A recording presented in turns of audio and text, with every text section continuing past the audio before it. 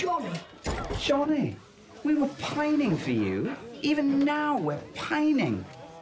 When I wake in the country, I dream of being in London. Then when I get here, it's full of people like you.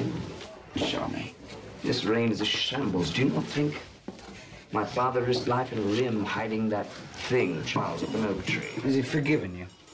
Oh, he's forgiven me. I shall forgive him. Why did he banish you this time?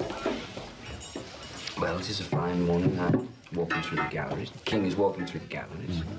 I'm splendidly alone. The king is surrounded by a slow-moving troop of Mediterraneans. The wife's family. And he must make show of me. Behold, the Earl of Rochester, the wit, the poet. Pray, let us have some for muse. What am I to do?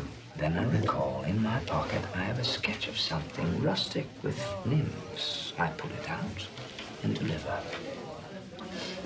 In the Isle of Britain, long since famous grown for breeding the best cunts in Christendom. Rat me, thinks I, this is not the piece of paper I had supposed.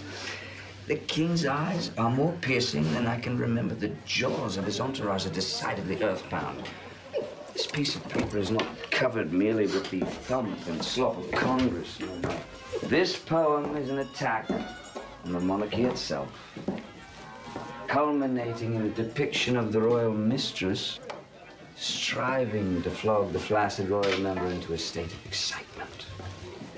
This you'd believe, had I but time to tell you, the pains it cost to poor laborious Nellie, whilst she employs hands, fingers, mouth, and thighs, ere she can raise the member she enjoys. All monarchs